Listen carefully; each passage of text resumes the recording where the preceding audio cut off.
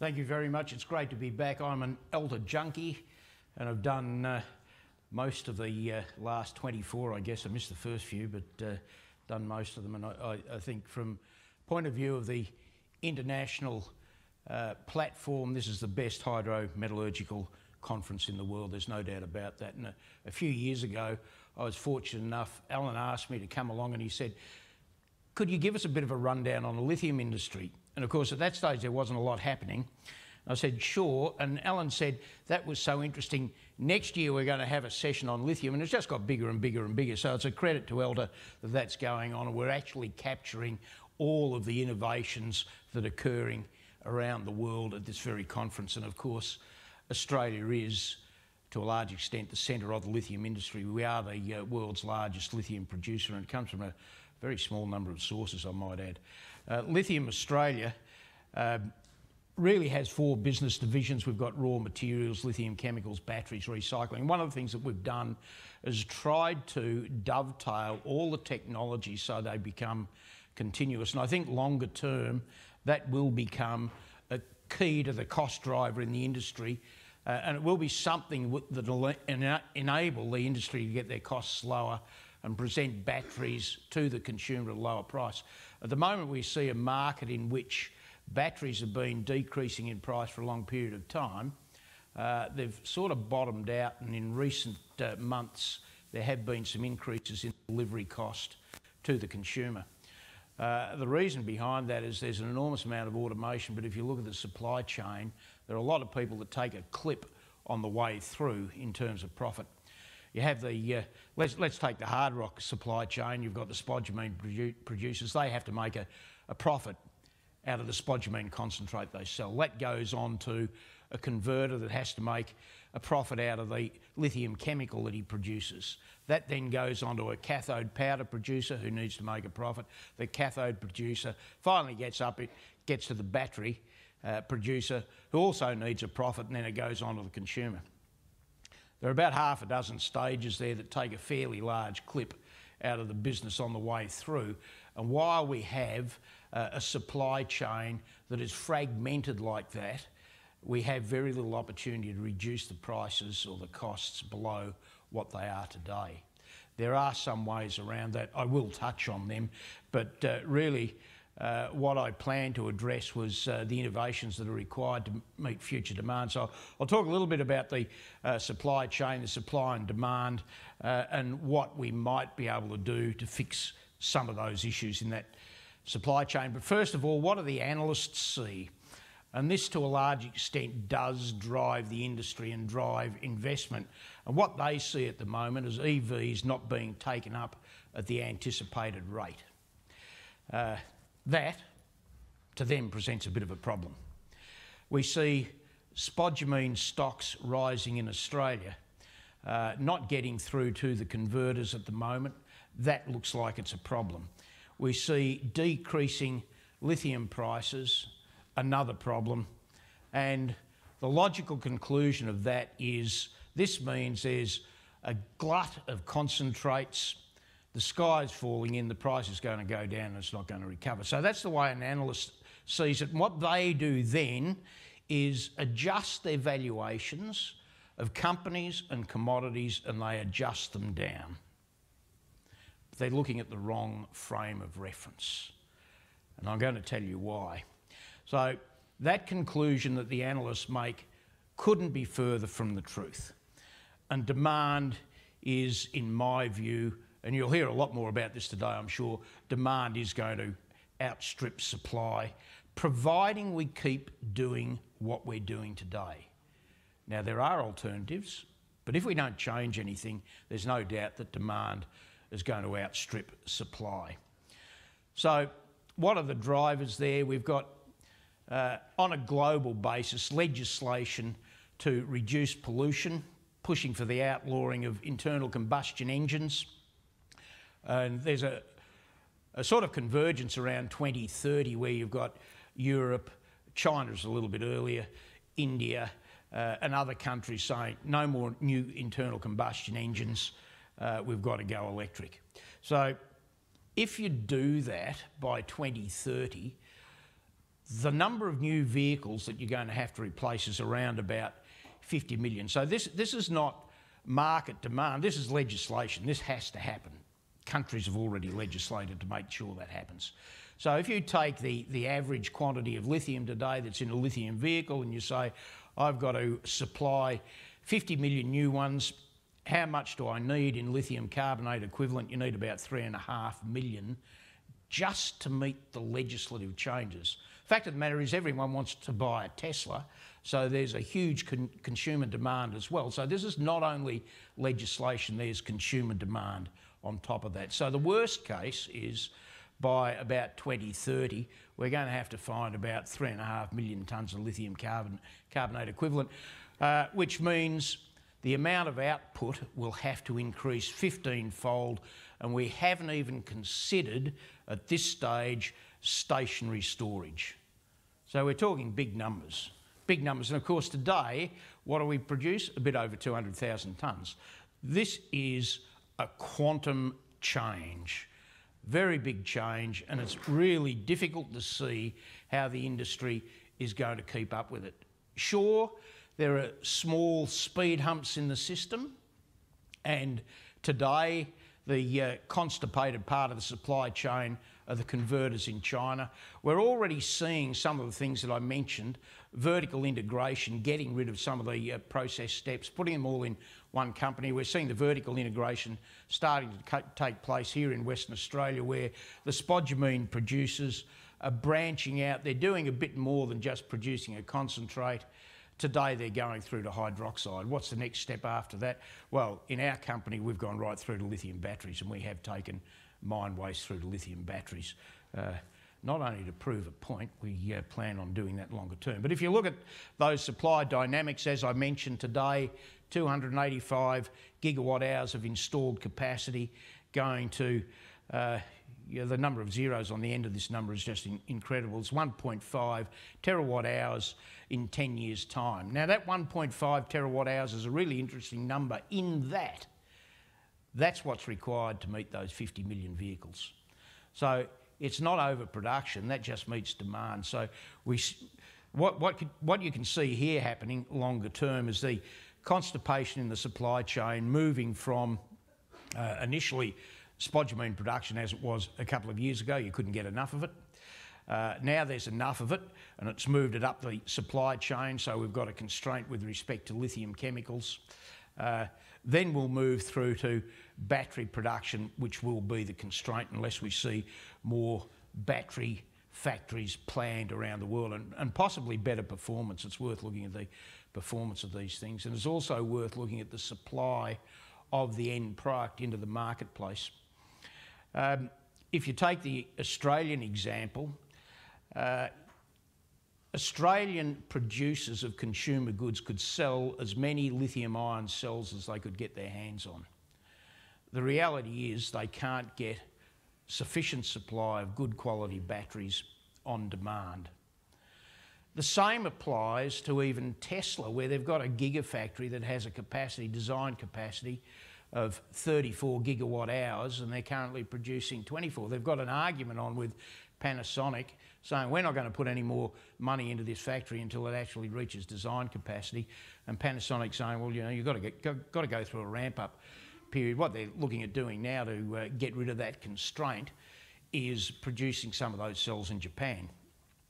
So you don't even get regular supply if you own your own gigafactory, let alone rely on someone in the middle of China where you go and order some cells today and they say, we'll deliver them in a month's time, and in a month's time you find you haven't got them, you've got a real problem. So there's a lot needs to be done in the supply chain to meet the demands of the consumer, and we will see, no doubt, further commitments to battery production as time goes by. But what this tells you is the frame of reference that has been used by the analysts is clearly incorrect. There is no glut. There might be stocks building up in certain places, and some of those stocks are material that are off spec and it has no there is no market for, or limited market for, and some of it is a consequence of the constraints with conversion in China. So the frame of reference was incorrect, and I think we will see a situation longer term where demand will certainly outstrip supply.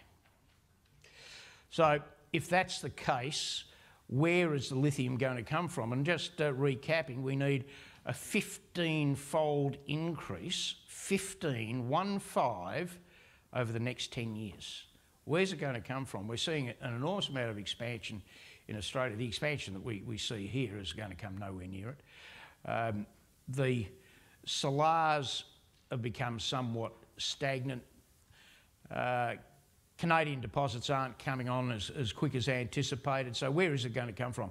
Let's have a quick look at the sources, and you'll see here the abundance of lithium in various types of sources around the world, and to a larger extent the universe, because I put chondrites in there, which of course are the carbonaceous meteorites that everyone uses as the benchmark for the concentration of elements in the universe. We won't go and mine the chondrites, but it just gives you an idea of what the universal abundance may be. But seawater, very low concentrations at 0.17. I'm not going to go into a lot of what's being done to recover some of these materials. There is a written paper and you can have a look at it and get some references there, but there have been a number of projects proposed in Korea and Japan that came very close to commercialisation, didn't quite make the grade, but they were using various techniques for the recovery of lithium out of seawater.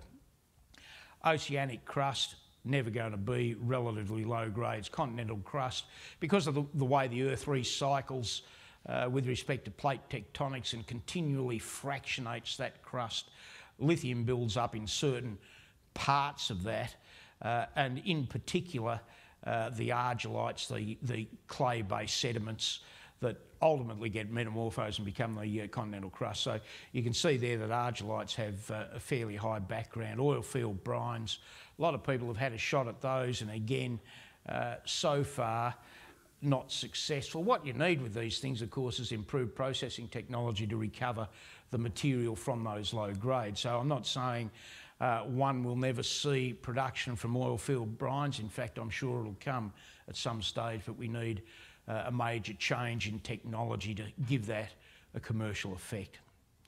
The greisens, which you're starting to get into really high lithium numbers now, and the greisens are, to a large extent, the altered granites that sit in many of the base metal provinces. They're the granites that contain granites or altered vein systems, as the case may be, that contain an enormous amount of high volatile magmatic fluid, things like boron, fluorine, lithium, phosphorus, and the incompatible elements of stuff that's got really big atomic diameters, things like uranium and thorium. So all these things tend to accumulate in the last stages of magmatic fluids, and if you're lucky enough to have one of these things go solid near surface, you capture all of that material in an altered granite in the top part of the granite as a greisen.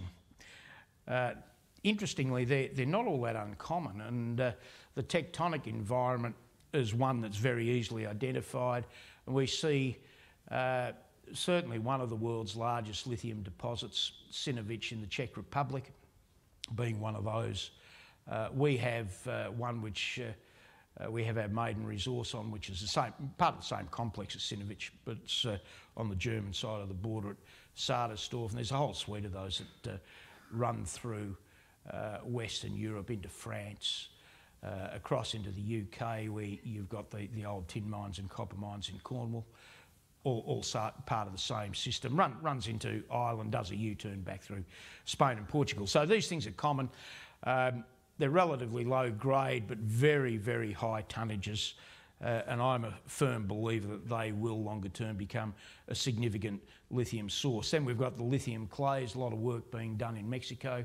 There's Bacanora, of course, talking about future production. Lithium Australia has the northern extent of those clay deposits that Bacanora has, and we have the southern extent. So we're locked into that, and I've got to say they're difficult, but it's going to be interesting to see what comes out of that. And then we've got the more conventional sources, the pegmatites, and the highest grade of all, the batteries that we throw away. Now we spend an enormous amount of energy and enormous amount of cost putting these things into little canisters, and then we throw them away. So what we've got to do is discipline the wasteful society. We've got to change people's views on how these things happen. And if we go back to the list of those abundances, the exotic is always tantalising, but can you actually do it? What you need to do is concentrate on the low-hanging fruit, and low-hanging fruit is the stuff with the highest grade, because it's always going to be a little bit easier if you've got grade. Grade is king. So we have to improve resource utilisation, because we do only get one shot at it, and at the moment the industry as a whole is incredibly inefficient, and I'll talk about that a little bit further. We've got to eliminate waste, and if you take the world as a whole, the recycling rate on lithium-ion batteries at the moment is about 9%, and I congratulate all the Australians. I'll congratulate the Europeans first, because they're about the best at it, and I'll congratulate the Australians for setting a new global record and getting it down as low as 2.5%. We are the most wasteful society on the planet. And I'm wearing a red tie, but that wasn't Labor policy, by the way. That's my view of the lithium industry and a few others as well. And we can also reduce consumption of lithium that goes into the batteries by better battery design. But I think let's have a look at the first part of the low-hanging fruit, and I call it the recovery dilemma, and really it's poor resource utilisation. And there's more lithium today discharged into waste streams around the world than ever gets into the supply chain, and we can't afford to do that. It comes from a wide range of industries: tin, tantalum, tungsten, processing clays, but not surprisingly, one of the big offenders are the lithium producers themselves, and as a consequence of the way the industry has evolved and has used technology that's been in place for a long period of time. That technology, of course, is bulletproof. They know it works, but it requires products of a certain specification. And as a consequence of that, we see with spodumene producers recoveries between 50 and 70%. Now, what's the nature of the other material that contains lithium that ends up in the tailings dams? A lot of fine spodumene that you can't make a commercial product out of at the moment, and the lesser lithium minerals, the micas, the tourmalines. In the case of green bushes, of course, the holmquistite, my favourite lithium mineral. Can anyone spell that? No. Anyway, there are a lot of lithium minerals. They end up in tails, but there should be ways of recovering those things. And then if you go to the brines, leakage is one of the big problems.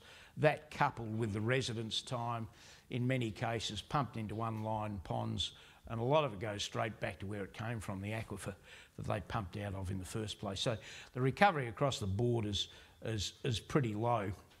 And I mentioned the very, very poor recovery of lithium-ion batteries.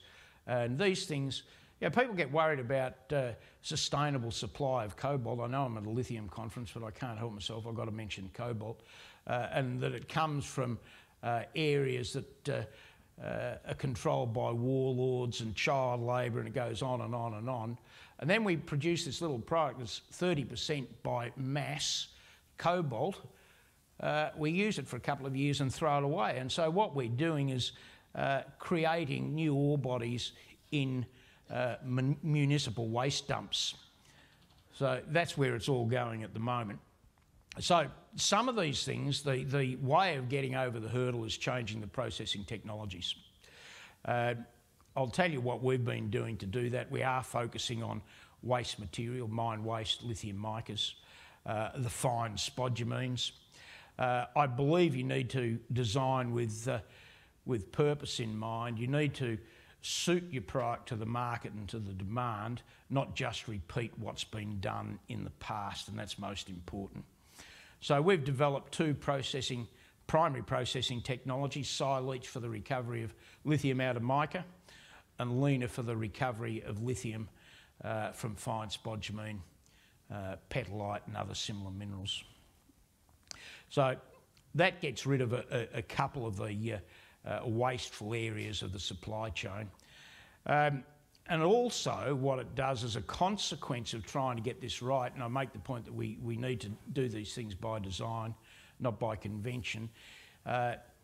In an effort to get these things right, we found we had massive water balance problems in, firstly, the silage process, and we required a lot of evaporators and crystallisers, and that was going to cost a bundle in terms of both capital and operating costs, and we had to find a way of getting around that. Now, the problem that we had struck was we were governed by convention. We were looking at a carbonate precipitation back end because that's what people do and that's what you can sell. But from a metallurgical processing point of view, is it the best thing to do? And the answer is no. And the reason behind that is you get large recirculating loads if you go for the carbonate or hydroxide, and it's because of the solubility of lithium carbonate at high pH. So you've got large recirculating loads and you have a lot of trouble getting it out of solution. So you've got solubilities up around 4 grams a litre. If you go to a phosphate back end and precipitate lithium phosphate, you've got solubilities down around 20, 40, something, ppm. Very, very low levels. So you can get the whole lot out first pass and you can actually discharge your water and you don't need the evaporators and the crystallisers. The issue then is there a market for it? And the answer is there certainly is a market, and there's a way of going direct from that process stream from either silage or leaner straight through to lithium-ion batteries. Not only that, the type of processing technology does provide potential for the direct precipitation from brines, and if you can achieve that, of course, you get rid of one of the major losses in that system, and that is leaving the solution sitting around for a couple of years and leakage out of the bottom of your ponds. So taking that phosphate, which is something that we really love, we've got a battery cathode powder plant in Brisbane that we purchased some time ago, and we're making what I believe to be some of the most advanced cathode powders in the world. But if you take that lithium phosphate material, without converting to a hydroxide or a carbonate, you can go straight through to lithium-ion batteries, lithium-ion phosphate in fact, and we have done that. We've taken mine waste from Kalgoorlie, we've taken it through the silage process, we've precipitated the phosphate, we haven't even refined it, and we've made batteries and they perform just about as well as anything else. Leaves you with a bit of a problem quoting a quality control spec to anyone because you don't know what you're going to get. The fact of the matter is the batteries work okay, but from batch to batch, of course, the material will be different because the impurities will be different. But it was interesting when I sent the first batch that came out of Ansto from the silage process, and I said to our guys, just send it up to Brisbane, run it through the plant and make some batteries. Oh, no, we've got to refine it. I said, I don't care what you want to do, send it to Brisbane and make some batteries and let's test them and see what happens. Well, the stuff went up to Brisbane and one of the boffins got hold of the analysis, and it was about 5% short on full purity.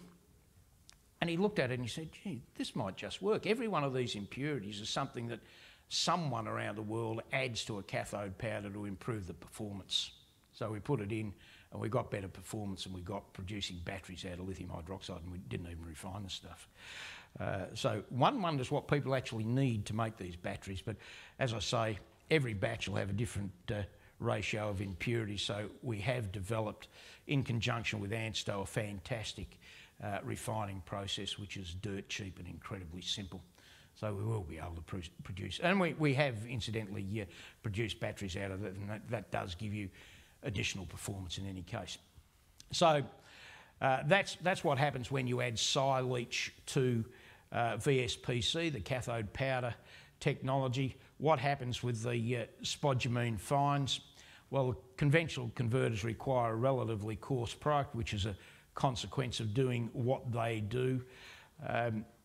But leaner, which is a caustic digest, actually requires a fine product. So there's the opportunity of adding this to the technology that's already in place and taking the fine material that would otherwise go to the tailings dam and convert that to lithium chemicals. We can do carbonate and we can do hydroxide, of course. We would prefer to do phosphate because it's a much better way to go. So what is this opportunity? If you could actually capture this and look at the projected production of spodumene in Western Australia over the next few years, that spodumene concentrate, the quantity exported will probably rise to about 5 million tonnes per annum. That means on the current recovery rates that we see, about 2 to 3 million tonnes will be discharged to tailing as off-spec or fine product. Lena will handle both off-spec and fine product. So there's the potential there for the industry as a whole to change their processing philosophies and improve their recoveries, and instead of getting 50% or 70% or 75%, get up to high 80s or 90s. Then what do we do with the batteries once they're gone? Globally, they go into furnaces where the lithium goes up the flue or into flux. You don't get the lithium. People focus on the cobalt. I've mentioned the number of 9%, we all know about that. We can see the focus that people have got going for cobalt. It's the largest part of the value in the lithium-ion battery, and no one worries that much about the lithium. I have a philosophy that if you're going to reprocess these things, it behoves us all to get the maximum value out of it. You should be taking all of those metals. You shouldn't be letting things go into the waste stream. So we've been developing processes that will do that, hydromet processes that will recover all of those metals. So to advance that, we've bought 10% initially, expanding to 18% of a company in Melbourne, recycling company. We're developing strategic partnerships with recyclers in Korea and the United States. And part of this, I might add, is not just about the processing. A lot of it's about the logistics required to collect the batteries. I gave a presentation in London in November about the technology we were using, and a little Japanese guy ran up to me and said, "This is fabulous. We've been doing all the same things and we've got all the same results." Not surprising, you know, this is not rocket science. In fact, it's a lot like lateritic nickel. It's the same suite of metals. So not rocket science. We should all know how to do it. He said, "So we've solved all these things. What we haven't figured out is how you collect the batteries. That's the key." So we're working on that, and we will be expanding a number of collection stations in Australia very shortly, from hundreds to thousands.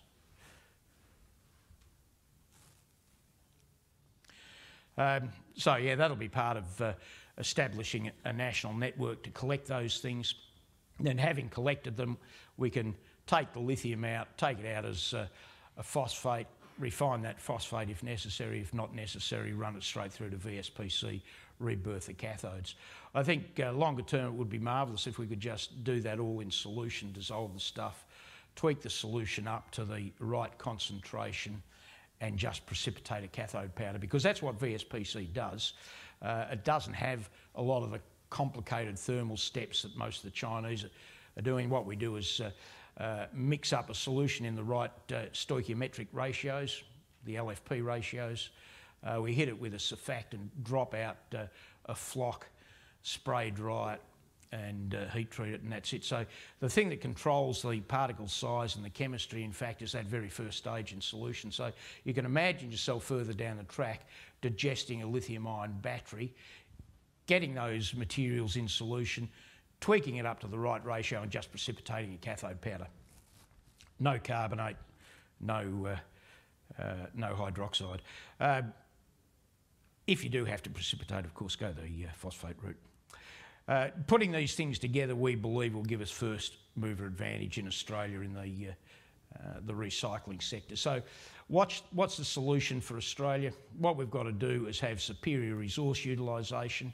We've got to recover those fine materials. We've got to exploit the micas that are available, clays if necessary, and brines. We've got to reduce the leakage. We've got to reduce the burden on critical metals, and to some extent I'm getting a little bit outside lithium fields saying this, but nice to remove nickel and cobalt, reduce the lithium concentration, improve the anode performance, and design the batteries for longevity. At the moment, lithium-ion batteries are a pretty short-term commodity, but you can achieve all of those aims by going to lithium iron phosphate batteries that have no nickel, no cobalt. They have a design life that's about 3 times as long as NCM and NCA. They're cheaper to produce, and what we could actually do if we swapped over to lithium iron phosphate. No, I've got to say, lithium iron phosphate was the first patent ever granted to John B. Goodenough, the grandfather of the lithium ion battery. And it is still 25% of or thereabouts of the global market, mainly in China. So it's not an unknown commodity. And if we swapped over and said we've got a design life that's several times as long and only got half the amount of nickel, we could reduce nickel requirements by lithium requirements by 75%. So the solution is superior utilisation.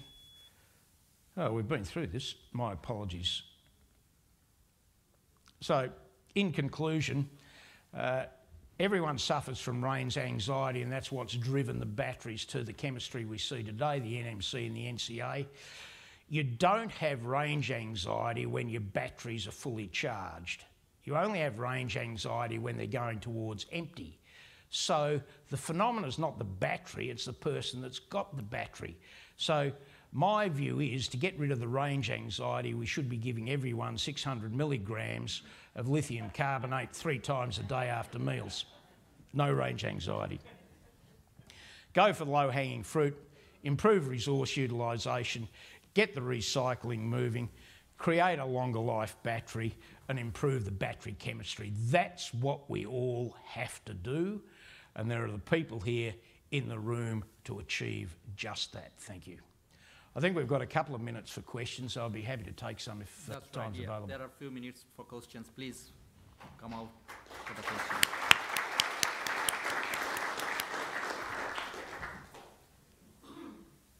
Please, if you have got any questions,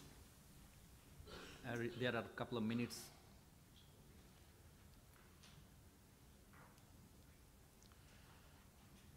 Okay. Do you want me to present a few more facts that you could ask questions? Adrian, I've got a question. Yes. You mentioned that impurities in the batteries that can improve the performance. That's very interesting. So people are putting so much money to purify a lot of elements like cobalt, nickel, and manganese, and all those things from the nickel NMC batteries. If it can accommodate some impurities, then those extra costs will be reduced significantly. You would think so. There's no doubt that impurity levels in NCA and NCM chemistries are fairly critical. We've obviously proved that it's not quite so critical in lithium iron phosphate. What I might say that I didn't mention is lithium iron phosphate batteries will operate at high temperature. They will charge and discharge very quickly. You can fire a 50 calibre round through them, they don't catch on fire. Your electrolyte chemistry is a little bit different. So they're incredibly safe, they've got a longer life, and they've got a cheaper production cost. So you've got to say, what's the downside? The downside is energy density, and the energy density is about 20% less than NCM, so hence the range anxiety. But I think even lithium iron phosphate will change. If you whack in a couple of other divalent ions, and manganese is the easiest one to do, you can actually get the voltage of the battery up. The difference is the voltage. You can get the voltage of the battery up to about the same as NCM. So I think lithium iron phosphate, with the addition of some other transition metals, and it may well be nickel, but certainly it works with manganese, and we've done it with manganese. So we can get the performance up to the right levels regardless and still have all those other advantages. I think in the Australian environment, where a lot of the market, we are the biggest market incidentally for domestic power storage in the world, and I'm not talking by capita, I'm talking in absolute value, bigger than China and bigger than the United States. So there's a big market here. One of the issues you have with power storage in Australia, of course, is high ambient temperatures. And NCM batteries don't like operating over 40, and 50 is not uncommon if you're going up north. Lithium iron phosphate battery is not a problem. Okay, thank you, Adrian. And we're in the right time. Thank you for a good question. Okay, very quickly. Yeah, Saikut Sengupta, Wood Mackenzie. One of the limiting factors of energy, getting sort of energy out of NMC and NCA batteries, is the percentage of lithium ions that can be intercalated, and that can shuttle back and forth. It's about 50 to 58% for LCO and for NMC. What's the corresponding number for LFP, if you would know? It's 100%. You can move the whole lot of them. And that's why I say you can actually reduce the amount of lithium by going from NMC to LFP, because you can transfer the same number of lithium ions from a smaller volume of material. So you can actually get better efficiency in the LFP, and you can reduce the amount of lithium per unit volume. So with NMC, you've got about 7% lithium or thereabouts in most of the compositions. With LFP, you've only got 4, and you're still capable of transferring the same amount of lithium. Thanks. There will be no more questions. You can catch up Adrian during tea breaks or other breaks. Please give a big thank to Adrian for his presentation.